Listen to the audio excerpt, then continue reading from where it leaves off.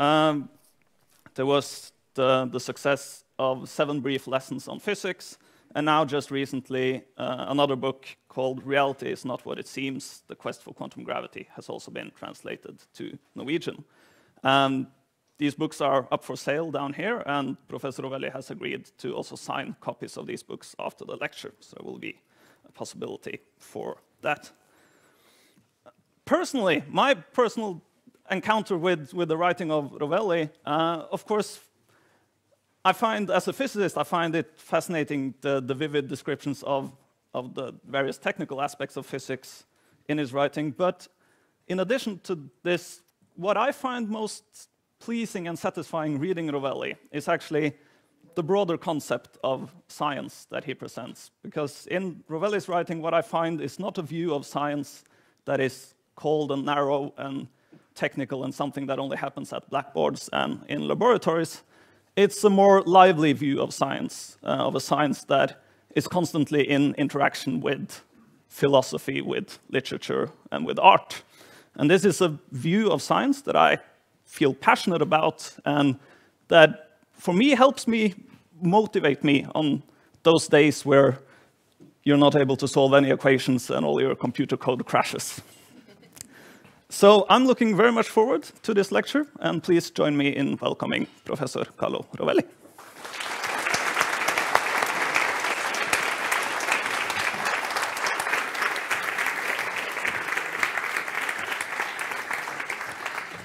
Thank you very much for this very nice introduction. Those days in which you cannot solve equations and nothing works are the large majority of days of a scientist, as you know very well.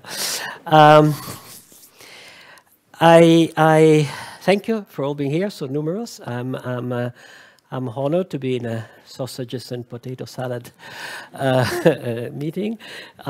It's great being here in Norway. I'm going to talk to you about quantum gravity, sort of the major topic of my research for my life. This is not at all a technical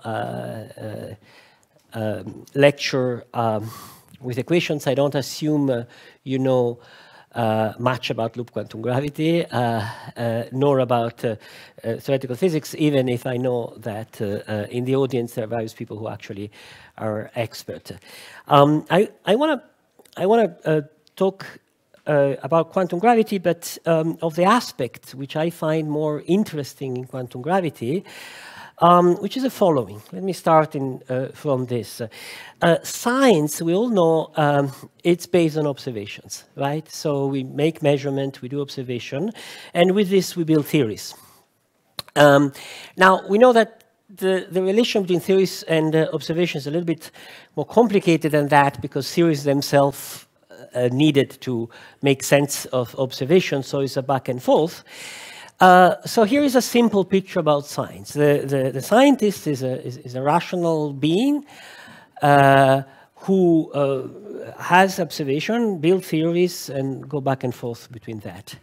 Well, sort of, because the scientist has in his mind language, prejudices, concept, ideas about the world, which form the general conceptual structure we use to make sense of the world. And this is very much part of the game. And this is a point where I'm coming. As time goes ahead, we have more precise observations, so observation increase, theories evolve, but the conceptual structure evolves as well. And scientists and humanities together change mind about the proper conceptual structure to understand the world. So we change what we mean by space-time, reality, observation, and so on and so forth. And this happens in big moments, like the Copernican revolution, for instance, right? When suddenly to be still means something else, right? Are we moving? No, we're not. We're still, but yes, we are, because the Earth is moving. It happened, I don't know, when Darwin discovered that we are cousins to all plants and animals. We have common ancestors. So we reorient, restructure a way of thinking. But it keeps happening in science all the time. And in fact, those of us who are involved in research know very well that mostly when you have a student to come for a PhD thesis, you give her or him a problem, and then most of the time it's not solved because the problem was wrongly formulated, so you do something else. So science is not about well-posed problems to be solved. It's about changing your mind about what the problems were, so on and so forth. And that's, for me, the most interesting aspect of science. It's a continuous rewriting of the basic way we think about the world. And that's what I want to talk about in the course of quantum gravity. Now, during the last century, during the 20th century, this change of concept happened very strongly with the two big revolutions in physics, general relativity and quantum theory. After general relativity, we think about space, time, causality in a different manner than before. And after quantum theory, we think about what is matter and what is actually there, the stuff of the world, different than before. This side, there is more consensus, what exactly we have understood. This side, people are still debating what exactly quantum mechanics is telling us about the world. But in any case, certainly, everybody agrees that both this theory have changed our basic ideas about the world. The problem is open in bringing them together and having a quantum theory of gravity. In doing so, one has to go further and to further modify the notion of space, time, matter, observation, and so on. And that's what I want to talk to you about. So I will say something about specifically the theory of quantum gravity in which I'm working, loop quantum gravity, in the course of the discussion, but I don't want to give you a lecture about loop quantum gravity. I want to tell you what fascinates me in this story, and is how we change our mind about these basic concepts, which is to some extent an ensemble of ideas in which everybody agrees that we have to change the way we think about these things. And I'm going to focus on 4 or 4 plus 1 topics. One is space, how the notion of space has changed and is changing, both. The second is time, which is most mysterious of all, probably, and the most fascinating of all. The third is what is the basic stuff of the world, what is the world made of. And then, if there is time, I'm not sure there is time, because it might take more than I plan, I will talk in which sense we are increasingly describing the world more in terms of relations than in terms of things. So these are the 4 topics I want to cover, and then at the end, very rapidly, I want to tell you that this is not just blah, blah, blah of a philosopher. It's actually meant to tell us an actual description of the world where we can make predictions about what happened to stuff and compare it with experiments. What kind of predictions one is doing. So let me directly go to space. Number 1. So what is space? That's the question. How did we think about space? How we changed our mind about space? How we probably still have to think, change our mind about space? Well, there are 2 ways traditionally of thinking about space. This one and this one. This is the one we study at school. Space is just a sort of empty set of positions, which is a geometry, the Euclidean geometry, where things move. And that's Newton's way of thinking about space, which is familiar to many of us, mostly because we studied it at school or because it become common knowledge, but it's not the traditional way of thinking about space. The traditional way of thinking about space is that there's a number of things, me, the air, the table, and these touch one another, and space is where I am with respect to other things. So space is the answer to the question, where am I? I'm in Oslo. So it locates me with respect to something else. And this location of things with respect to one another is the way space has been seen in the past and made it precisely by philosophers and physicists all the way from Aristotle to Descartes. Newton, when he came out with this vision of space, which is different, it encountered difficulty. Well, let me put it this way. one way of viewing this division, it's less deep than it what looks like. They're both instinctive to us because of a very accidental fact of the world where we live in, which is air. Air is very thin. So sometimes we talk about air as if it was something existing, sometimes we forget about air. So we say, what is there between you and me? Nothing, okay? Or what is there between you and me? Air, okay? So essentially these two people, Aristotle and Newton, just made a lot of philosophy about these two way of thinking about the world. Aristotle, who is precise, doesn't want to say that between you and me there is nothing because there is air. Newton, who is more interested in application and how things move, and air doesn't matter much, just want to think about the object, how they move. But the fact remains that what's the best way of thinking about space? If we take away things, what remains is empty space or nothing at all, because space is just a relation between things. Well, it actually turned out that these two profoundly different ways of thinking space and this great innovation of Newton are not so different after all, thanks to two steps. The first is Faraday-Maxwell's introduction of fields. So in Faraday-Maxwell theory in electromagnetism, is not just space with particles or space with objects, but is fields, and fields are everywhere.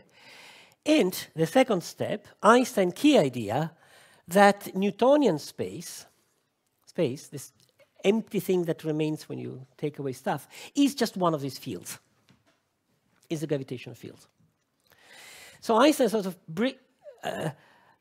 says they're both right, Aristotle and Newton. Newton is right to say that beyond the things we see, there is something else, which sort of structure the spatial relations. But he's wrong in saying that that's something fixed, immutable, independent of something else. It's just one of the ingredients of the world. So the picture of Einstein that works, and works so spectacularly well, is that space is actually one of the fields of the world, the electromagnetic fields, which, like the electromagnetic field, can wave, can bend, can stretch, can move. There's dynamical equations. And what is it? 2 weeks ago, there was a Nobel Prize given to the guys that led the measurement of the gravitational waves, which are actually the waving of space. So Newtonian space is not Euclidean geometry, something that can actually have ripples like a lake, and they were detected, and that's the detection of gravitational waves. So the space in which we immerse is a thing like the others, which can bend, can wave, and can bend all the way to make black holes. This is an intuitive picture of a black hole. Wave, the space itself makes a sort of hole. It's a real picture of a black hole. This is a picture of gravitational waves. This is LIGO, the machine to detect them. Now, so far so good. This is 20th century physics. This is old physics, right? So it's 100 years ago, Nobel Prize is given. It's largely established. But there's quantum mechanics. That's half of the story. The other half of the story is quantum mechanics. And quantum mechanics tell us something very simple, which fields themselves, like the electromagnetic fields, have a granular structure. The light is made by photons. So quantum theory tells us that fields are granular. They're made by quanta in a technical way, but it's also in a very intuitive way. I mean, if light falls on a screen and you look slowly what's happening, on the screen there are dots that are hit one by one. And if the screen is a photographic screen, lights are falling in it. If it is slow enough and you look exactly what is happening, it's like raining, many little pieces. So it does make sense to think electromagnetic waves as an ensemble of photons. Now look what happens if I bring the two ideas together. And that's the core of quantum gravity. That's Newtonian space, that electromagnetic field, some wave undulating over it. If I look in the small, taking account quantum mechanics, is photons. Space-time is itself a field, can make waves. If I look in the small, space-time itself should have a granular structure. So the first thing that loop quantum gravity is a mathematical theory of the description of these grains of space, which are not in space, they are space themselves. They are the microscopic components out of which space is made, which means that if I take this amount of space, I can divide in two, I can divide in two, I can divide in two, in two, in two, but at some point I have to stop. There's a minimal volume. There's nothing smaller than that. That's not a strange idea in physics, right? I mean, atomic physics has discovered the same thing, or statistical mechanics is based on this idea. There is some granularity in the small. And quantum mechanics is to a large extent the discovery of, it's not only that, but it's to a large extent the discovery of this granularity. Technically, if you go on phase space of a system, you cannot zoom more than one volume of phase space with the dimension of the Planck constant. So that's quantum mechanics. So this quantum space is what are described by quantum gravity, by loop quantum gravity. There is some mathematics. The characteristic is that each one of these is a quantum space, is that in the mathematical description, they know who is next to whom. That's what makes their space-like, spatial character appear. So quantum states are described by these graphs with quantum numbers, and quantum numbers are related to the geometry, the fuzzy quantum geometry of the individual quantum on space. These are called spin networks, and one can think of this line as a sort of the individual Faraday lines of the gravitational field, which become discrete in quantum mechanics. So these are the main equations of loop quantum gravity. I'm not going to describe them, but I want to show them just to say that I'm not talking empty words. There's some equations behind. I used to say that I don't believe any theory if it is not simple enough that you can write it on a T-shirt. So I put it on a T-shirt, and the first two equations actually describe the Hilbert space, the space of these spin networks, and the geometric interpretation which is given by some operators on that. So what does this mean? It means that there is no arbitrary smallness, there's a finiteness in the small. For instance, the area, if I take a piece of paper here, the area of this piece of paper, a certain number of centimeters square, 20 times 10, I don't know, 200 centimeters square, it's actually how many individual lines of the graph are cut through. I mean, this is a certain number of course, there are many, right? Because the structure we are talking is at the Planck scale. So in a centimeter square, there are 10 to the 66, which is a huge number of grain. That's what I wanted to say about space. Granular material, like photons, not a stage on which things happen, but a granular part of the set of things. Let me talk about time. Again, I go back to classical generativity and its surprises. For the people here who know generativity, this is very old stuff and very boring, but for the people who are not in science, this is always surprising. What generativity tells us is that time passes faster at sea level, in the mountain, and slower at sea level. So if you take two twins with the same age and you send one up in the mountain, you wait for some time, you wait, they do whatever they want to do, and after a while, the one in the mountain is much older than the one down. So when they meet again, this guy has lived a long time, this guy has lived less time. Now, this is just the fact of the world. It can be checked. Of course, it's a small effect.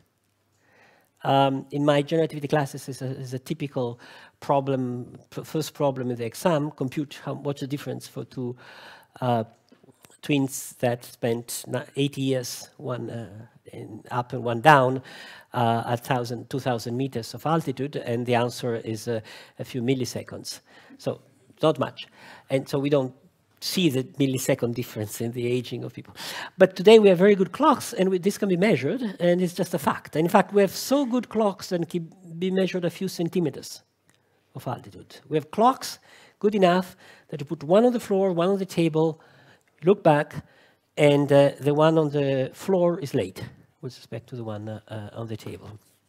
Now, this is actually, and I love this, and my physicist colleagues often get surprised before when I tell the story, but then they say, yes, of course, it's like that. This is the reason things fall. Okay, why this does that? Why if I throw this, it goes up and then comes down? Well, so this is two girls sending a ball to one another, which has this nice trajectory. I should draw it in space-time, but it gives the idea. Now, if you take a plane from Oslo to New York, the pilot is dead. The pilot doesn't go straight, go up and down, goes up and down. Now, why is the pilot so crazy to do that? Oh, it doesn't matter. I don't need it. It's okay. Why the pilot does that?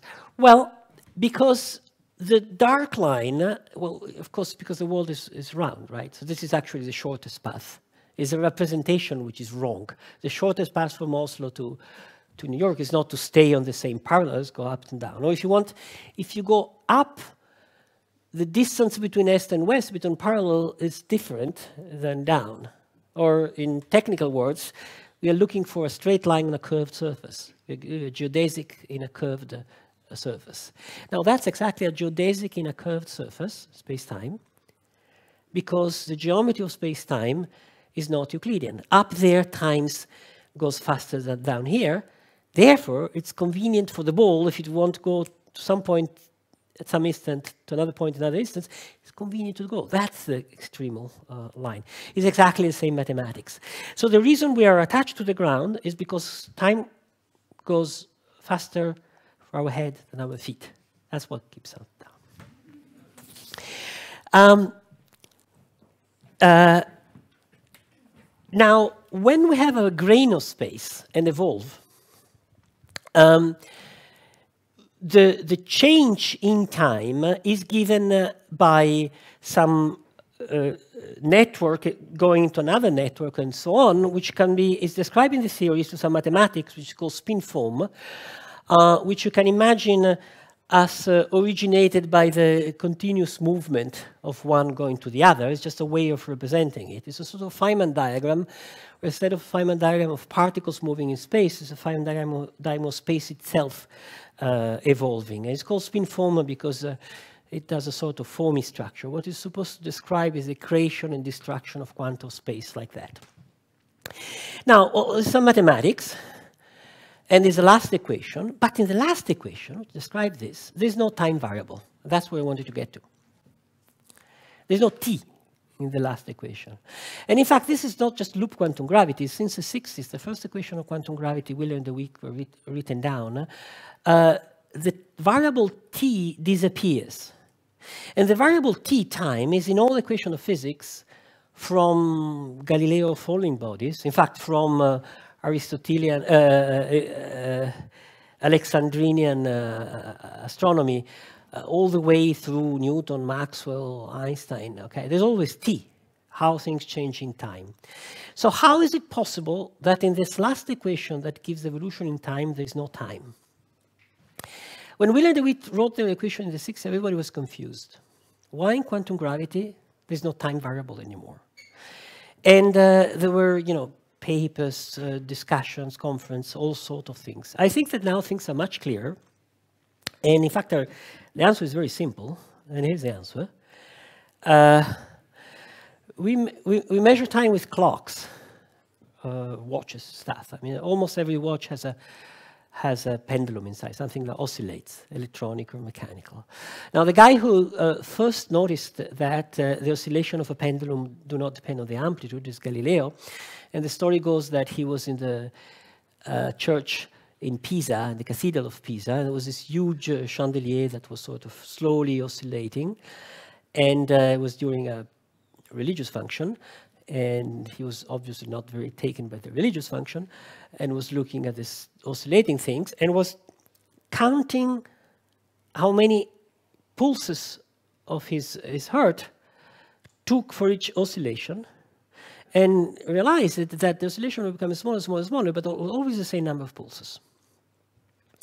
If it was me, I would get excited, so my pulses would go faster, and I would mess up everything. But here was cold blood, and it's not really Italian, and so it worked. So then he said, the oscillation of the pulse, the oscillation of the chandelier take all the same time. But what the hell does it mean? Because sometimes later, today, doctors measure the pulse of patients using clocks, which is a pendulum. So pulse have the same time in clocks, which is the same time. So are we all measuring time in terms of Galilean pulse? Galileo, there seems to be something circular here. And in fact, it is something circular. And the guy who makes it completely clear is Newton. Newton, in his first book, makes it completely clear. Newton says, look, I introduced a time variable t in my equations, but that time variable is invisible. It's not what I measure. Because I always measure things that change in time. The position of the handle, the number of pulses of my heart, the number of oscillation of the pendulum. So these are variables A, B, and I only see the A, B. I describe them evolving in T, but that's a mathematical description. I actually measure as A changes with respect to B, and B changes with respect to A. Newton says that variable T is not something directly observable. Clocks are just something that tries to approximate it. The variable T represents an intellectual construction to put order in the events of the worlds. But this means, of course, that it is possible to describe the world without time. You just have to use A as a function of B, B as a function of A, instead of all as a function of T. And in other words, you can directly describe how physical variables change with respect to one another, rather than describing how they change in an invisible quantity. And this is possible, always. It is required when you do to quantum gravity, because in the very small, the individual happening of the world are not organized anymore in a unique rhythm going together. So you can only describe how things change with respect to one another, and that's exactly what the equation of quantum gravity say.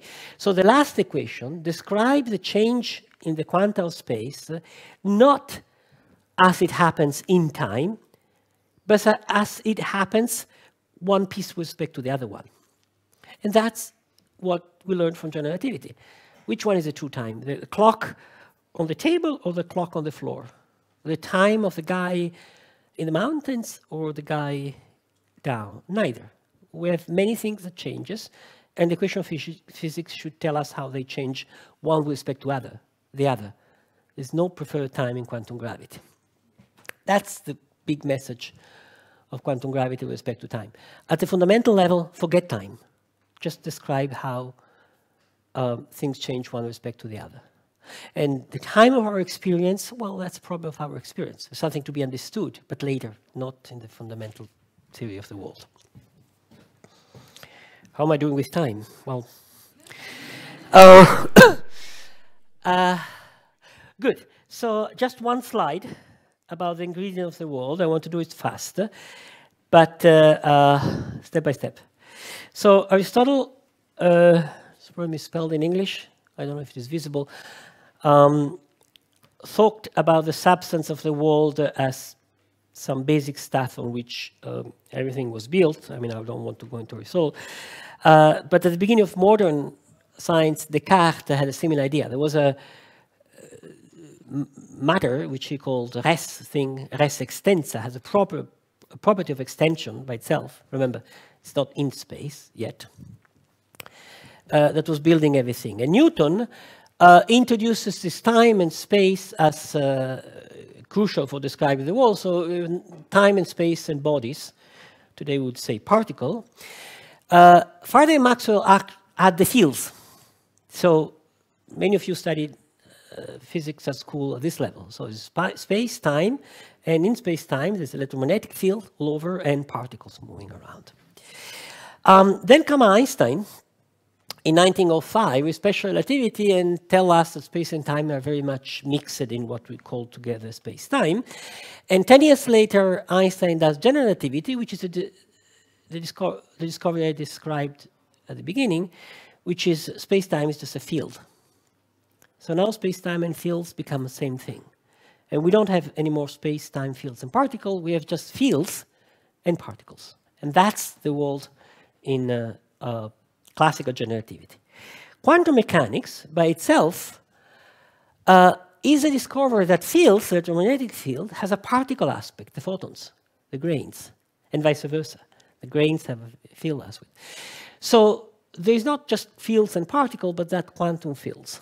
Now we're going to do quantum gravity, and quantum gravity means taking these two steps together. So in quantum gravity, we go back to a single entity to describe the world, which is quantum fields. Covariant, I mean, because they don't live in space-time, they just live on themselves. So space, time, particle, classical fields are all emergent properties of the same whatever, which is these quantum fields. Oh, I'm doing bad with time, so thank you. I'll be pretty fast about the last thing I want to talk about, which is relations, which is also conceptually harder. Then I'll take some questions if you want to go deeper into that. But I'll go faster through this because I want to say something about predictions at the end. So why I said relations? Because if I said in the previous slide that the stuff of the world is quantum fields, what exactly are quantum fields is far from obvious because they're quantum, at the light of quantum mechanics. So let me give you the key insight into quantum mechanics, besides granularity, which is due to Heisenberg, who is the true inventor of quantum mechanics, what we call together quantum mechanics, before Schrödinger, in a much more general way than Schrödinger. And there is a story that he tells in one of the plays written about him, which is very beautiful, about the beginning of quantum mechanics, which is significant, is the following. He was in Copenhagen in the 20s, this is 24, 25, and discussing with Bohr all the time what this means, this quanta, what is all that. And he was walking in the evening alone in the park behind the Copenhagen Institute, and it's very dark in the 20s, so just some lamps, and he sees a guy walking under a lamp. Actually, he sees it appearing, and then, whoop, it's not there anymore. And then it appears again, it's there, and then it's not there anymore, then it appears again, then it's not there anymore, then it appears again. And then he thinks, well, I mean, this is a guy, he's big and heavy, so I know that he's not disappearing. Between one appearance and the next one, I know he's just walking in the dark, I'm not seeing him. And then he has this flash of light, says, wait a moment, that's true for the guy who is big and heavy, but what about an electron? How do I know an electron actually is there between two effects? Couldn't an electron be just a discrete sequence of interactions? And making an effort to reconstruct a trajectory between the two being wrong, being applying to small things whatever is good for the big things. And that's, I believe, is the crucial realization of Heisenberg, and is a real core of quantum mechanics. Quantum mechanics allows us to compute what happens in interactions and dramatically refuses to tell us what happened in between. If we think that we know what happened in between by writing a wave function or things like that, then funny things happen. Either wave function, boom, mysteriously jumps when we look, or it opens up an infinite many worlds, which I don't know how people can be so crazy to believe in them. or whatever. I mean, strange things happen if we try to fill up the individual interactions. I think that the message of quantum mechanics is that is all there is, the instantaneous discrete pieces of interactions, except that's not cheap again, because if a quantum system is interacting with another system, something happens. But if the two systems together are not interacting with a third system, a third observer, then the happening is true for O, but not with respect to O prime. So that's a conclusion. Quantum theory does not describe things.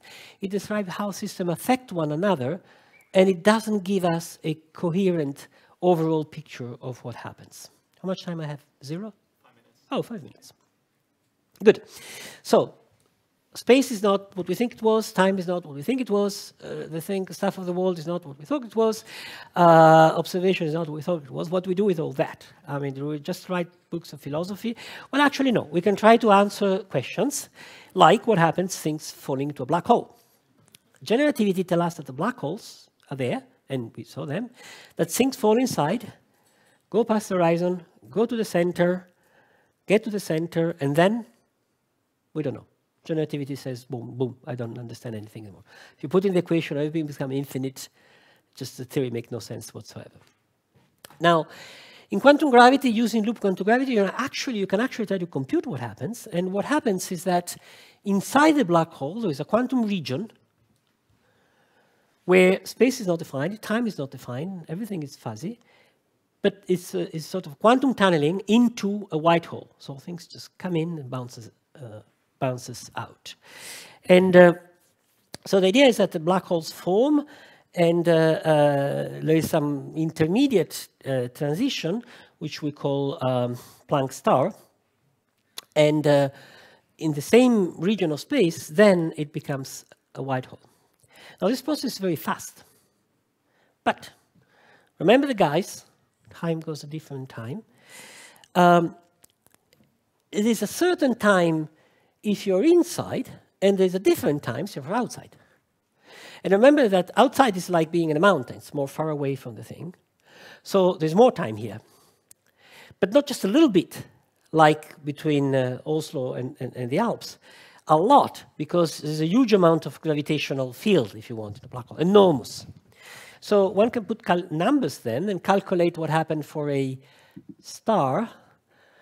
The bounce takes a milliseconds inside. Outside, if you do the little calculation, it turns out it takes 10 billion years. That's the difference. So this opens a possibility that there are black holes at the beginning of the universe. This is expanding universe. We are there in the large universe. This is a very early universe. Very early universe was very hot. And it's astrophysicists, the cosmologists suspect that black holes could have been formed there because of the random thermal agitation of things. So if a black hole formed there, a millisecond later explodes, but actually for the external world, 10 billion years have passed, which is now, we humans have developed in the meanwhile. So we have also built telescopes, and we might see the explosion of the black hole. And we are trying to compute what exactly would be the properties, and we have some suspicion that some signals which are being observed could be that. There's nothing certain, there is nothing already established, otherwise you would have it read on newspaper titles. But it's to tell you that the hope of the theory is to get to the point in which you make prediction. I mean, look at those signals, they have these properties, and get a testing of the theory. So here we are. I conclude, and I think I am in time. There is a deeply novel worldview that emerges from quantum gravity. And let me be clear, the theory is not tested yet, but the consensus that all these notions have to be modified is there among people in loop quantum gravity, people in string theory, people in other approaches to quantum gravity. The concrete way, the concrete equations which are being written down are different, and there's a lot of fighting, which is good science, we have to debate, but that there is this need for reshaping the basic concept, there's large consensus. So summarizing, first of all, in the small space is discrete. More precisely, space is a gravitational field, which is made by little chunks, little fuzzy small grain of space, atoms of space. Second, there is no time variable in the fundamental equation of the world. Time is a more complicated concept that come up layer by layer in approximations along the road. The ingredients of the world do not include space, do not include time, do not include classical fields, do not include particle, include quantum fields, of which we have a mathematical description, of which which allows us to talk about how one piece of the world interacts with another piece of the world. So there's this deeply relational structure at the core of modern physics. One tentative directions, others is not the only one, to study for possible prediction is to study what happened to black holes on the long range. So this is the strange world, the unusual worlds that emerge from quantum gravity and Tusen Tak.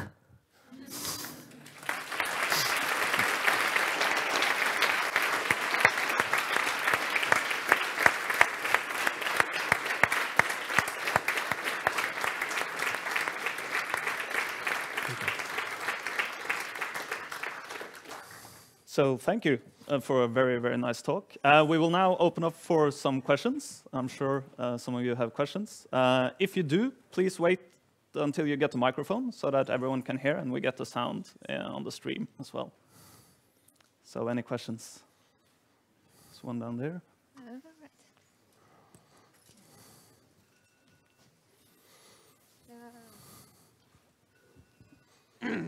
Okay, so with the exploding white holes, what happens then to Hawking radiation? Does it come all at once in this explosion or what? Very good. Yeah, this is this is exactly one of the things on which we are much working. There's much debate on the details. So essentially, we're talking about two different phenomena. Hawking radiation is a slow leaking out of energy from a black hole. It's also a quantum phenomenon, but it's not a quantum gravity phenomenon. It's quantum fields and the classical back reaction on generativity. In fact, if you read the 74 original paper by Hawking, it says very clearly, I disregard quantum gravity phenomena, which might change the picture. So how the story I give you is forget Hawking radiation, that's what's going to happen. Now, if I bring Hawking radiation in, what's going to happen? Well, it's going to happen that a black hole would slowly Hawking radiate, so it becomes smaller, and the smaller it's become, the most probable the tunneling happen. So at some point it's going to happen, and when it happens, it transforms into a white hole, and then whatever is inside can come out. So the effect of the Hawking radiation is to make this transition faster than what it would happen without it. Without it, it might take longer, but since the probability depends on the size, Hawking radiation makes it smaller, and therefore it makes it increasingly more probable, and so it makes it happen faster. And in the standard Hawking radiation picture, in the standard discussion, when we didn't know about that, the question was always, well, Hawking radiation makes the hole become smaller, smaller, smaller, and then what? And nobody knew. Now we have a picture of what could happen at the end of the Hawking evaporation. Very good. Are there more questions? Yeah, one at the far back. I know dark energy isn't confirmed in any way, but If dark energy makes the universe expand, but the gravity holds back some galaxies, how is dark energy and then space-time quantum gravity related?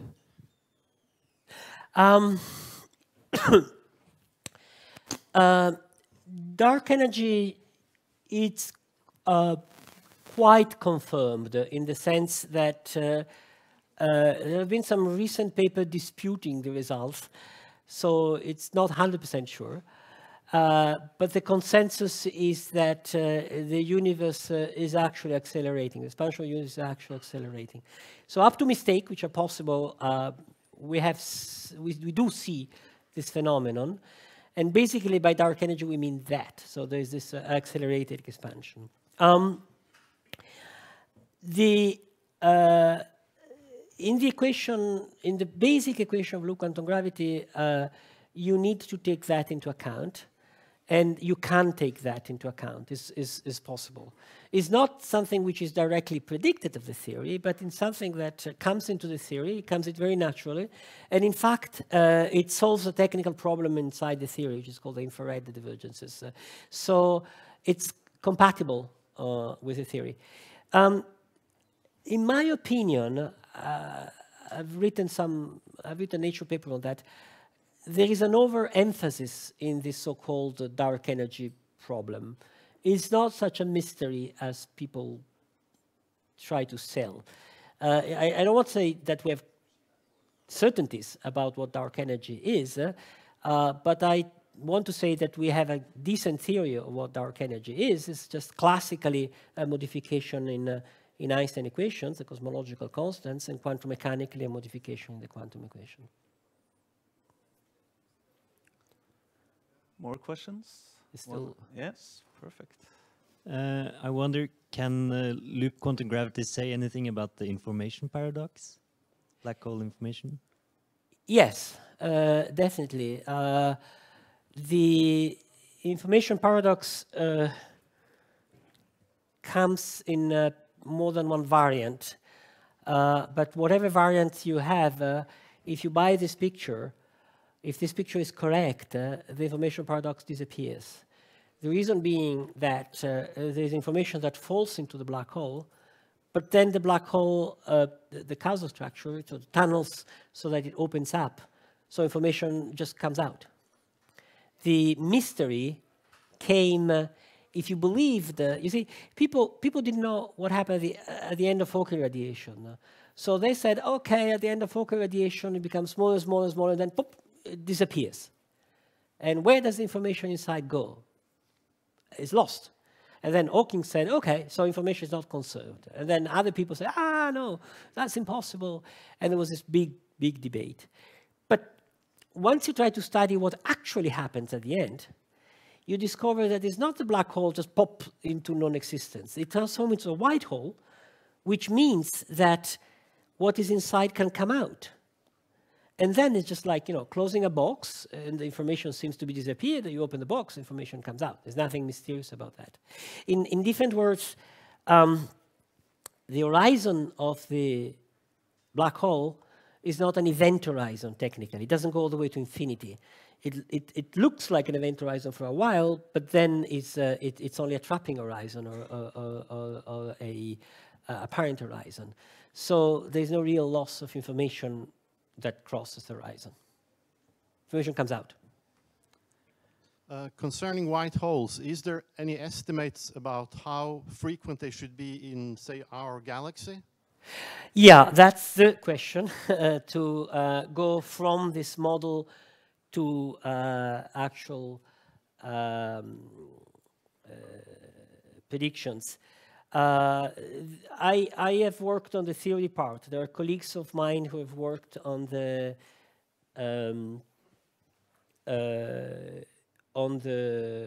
phenomenological part, and that requires studying the cosmological evolution.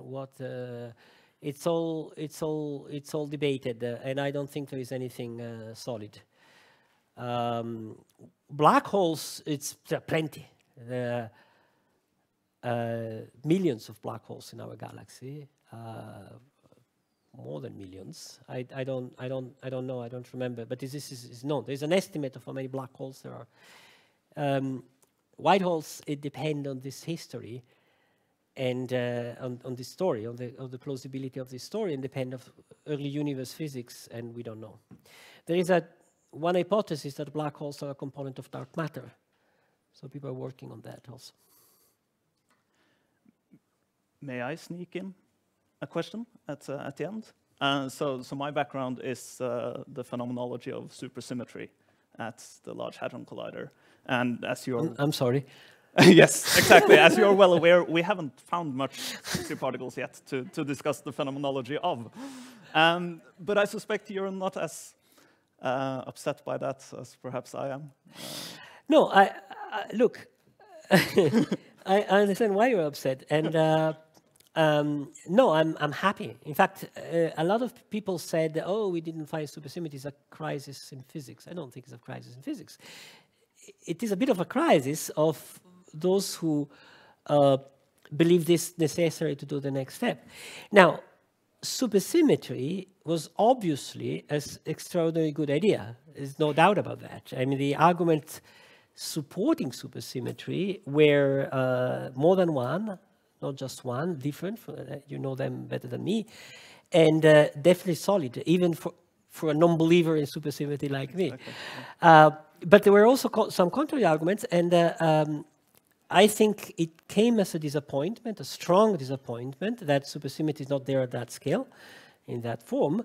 It might still be there at a higher scale, obviously.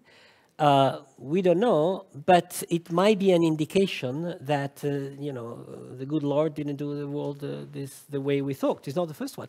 I grew up with proton decay, and some of my friends spend their life to look for proton decay. Proton decay, it's a spectacularly beautiful prediction of a spectacularly beautiful theory, which is SU5.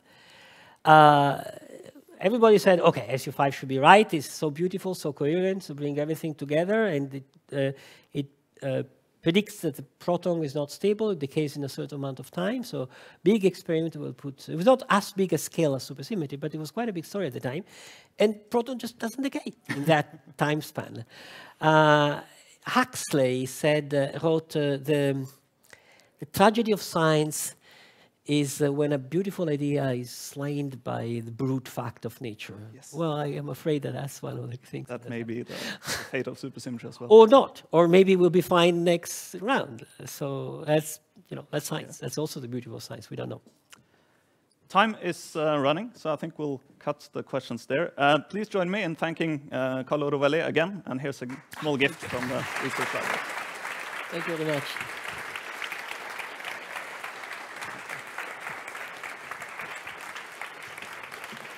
Thank you.